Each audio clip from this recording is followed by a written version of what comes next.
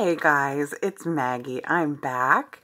I just got home from Chicago and as always, I'm looking fancy, you guys. I always get all fancied up for you. If you're here for the first time, again, I'm Maggie and I am a part-time reseller on the Poshmark app.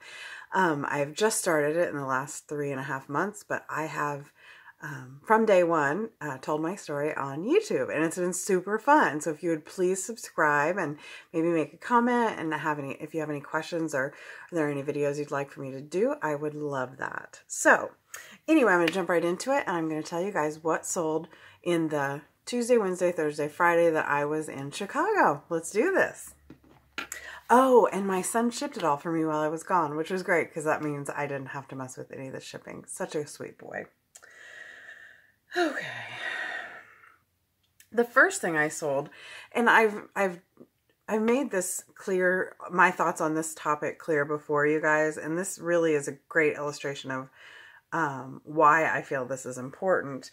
But this is just, it's called a Made for Life t-shirt, and it's not a fancy brand at all, but it was just a really cute shirt, and sometimes it's okay just to buy something because it's cute. Now, don't buy it because it's cute and think you're going to get $200 for it, because you're not. But this is just a, what's it called? It's an athletic top. I think it's Made for Life or something like, I think that's what I said.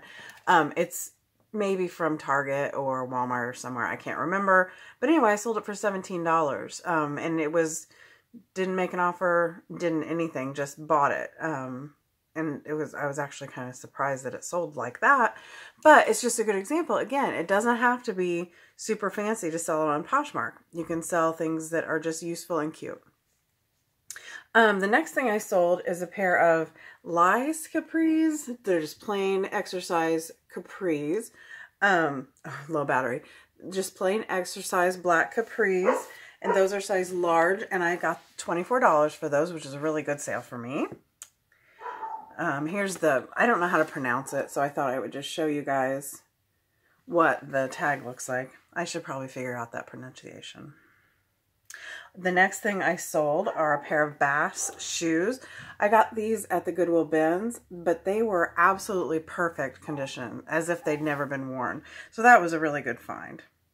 The next thing that I sold was I don't know if people call it ink or how they pronounce it, but it's INC is the brand, and it's this cute little jacket, and it's got ruffles all around this part and all around the collar, and it's got little ruche sleeves. So cute. It's one of the first things I ever listed, and I was so enthusiastic. I washed it and I ironed it before I had a steamer, and I just made it perfect before I listed it. So I was super glad that it got a home. And it sold for $15. That's when I started dropping prices for the closet clear out. The next thing that sold is this Maurice's tank, which you guys might remember from a haul video I did. And that sold for $15.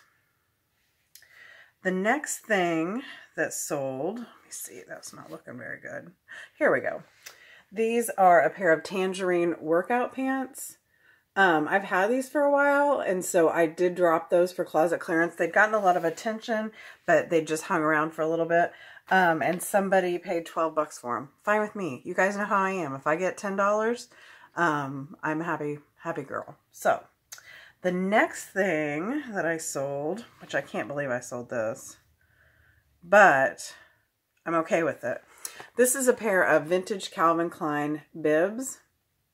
Now, I got these at the bins, you guys, so I did not have a lot of money invested in these. I know that they're a rare piece, but they're also a super duper small size, very small. They'd gotten a lot of attention, but nobody even asked enough questions that made me think they might buy them. I went ahead and sent out an offer to all the likers, of which there were like 10 or something, and I sold them for $19. A lot of people would say, oh, you should have held out for 60 or 70 or 100 or whatever, because they're vintage Calvin Klein bibs. But I did get them at the bins. And sometimes you just got to say, it's okay. $19 is still a lot of money when you only have $1 to $2 invested. And, you know, a bird in the hand. I'm okay with that. So anyway, the next thing I sold is this Maurice's top. It's from their plus size collection. Adorable. I got it at the bins. I sold it for $15, so that was a really good sell. Here is my next sale. This is a red Torrid top, and I think I showed you that in the one of the Goodwill hauls that I did not very long ago. So that sold for $16. This is, honestly, this is one of the cutest little shrug cardigan things I've ever seen. And it just didn't sell. And I have no idea why. I think the picture's good. The design is good. And we all know that ruffles are really in right now.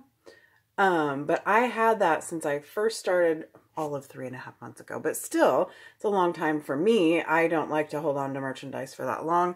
And anyway, lowball. Somebody sent me a $5 offer today, and I took the advice of so many folks here on YouTube, and I did not get offended.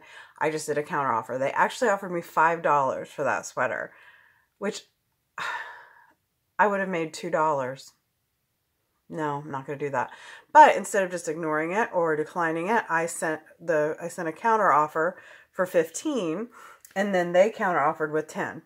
That's fine. I got it at the bins. Maybe there's probably no way that it cost me $1. So I turned less than $1 into what would be $7 after Poshmark fees. So it's really not bad at all.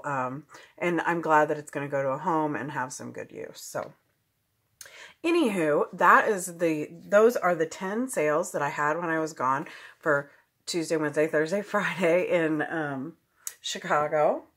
And come here, boy. Here, little boy. This is Arnie. He's a good boy. Anyway, those 10 sales, the gross amount of sales, if I did my math right, which you guys, I am tired. I just got out of the car for a long time. So the gross amount of sales was $162. And after Poshmark fees, it's $129.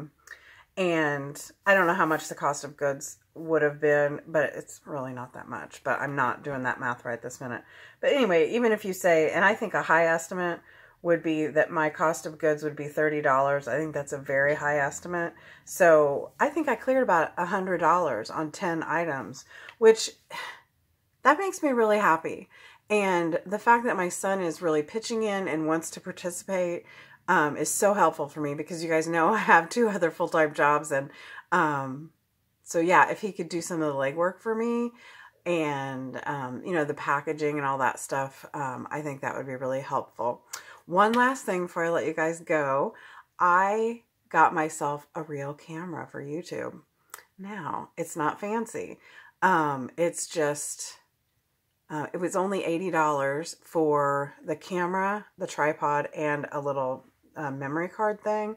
So it's definitely like a baby camera. It's just a starter camera. The reviews were really good though. It got 5 stars on Amazon.